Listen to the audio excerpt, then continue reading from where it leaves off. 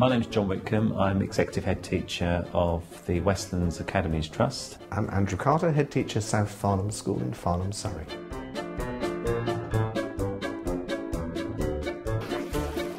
Schools that are New Start Academies have a responsibility to be working with schools that aren't at the same stage of their development. Doing good.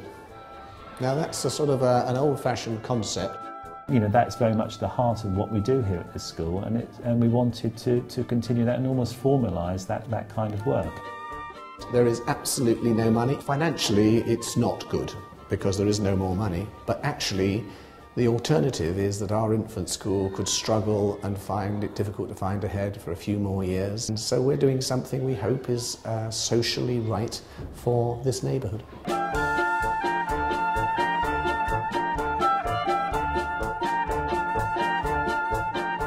That is a loose phrase, and I can categorically state that here at Westlands it's not just a loose commitment. We have demonstrated for the past 4 years that is very much part of what it is that we do. This is Lynn Pearson, Head of School here at the Westlands Primary School.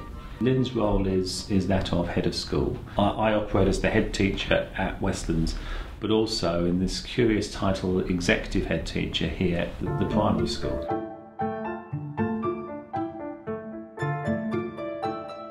We're a national support school here through the National College of School Leadership. The most important aspect of that is supporting schools that are struggling to become more effective. And the local authority approached us to work with a local primary school.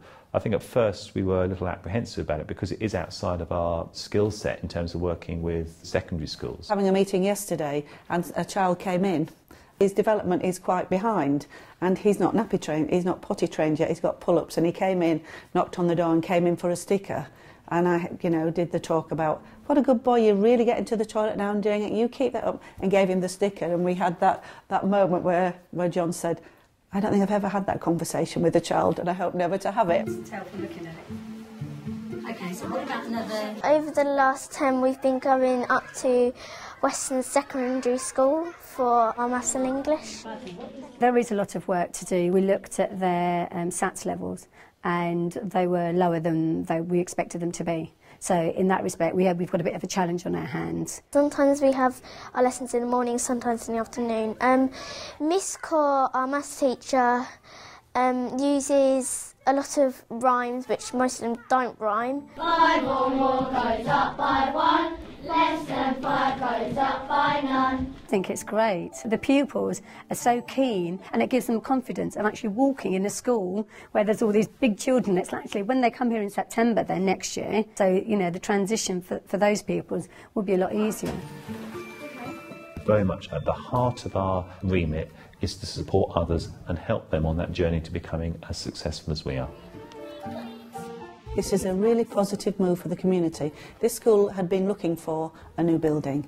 It's not going to get it now, but the community see this as a huge positive inclusion. We've created here a local education authority which serves the needs of 2,200 children.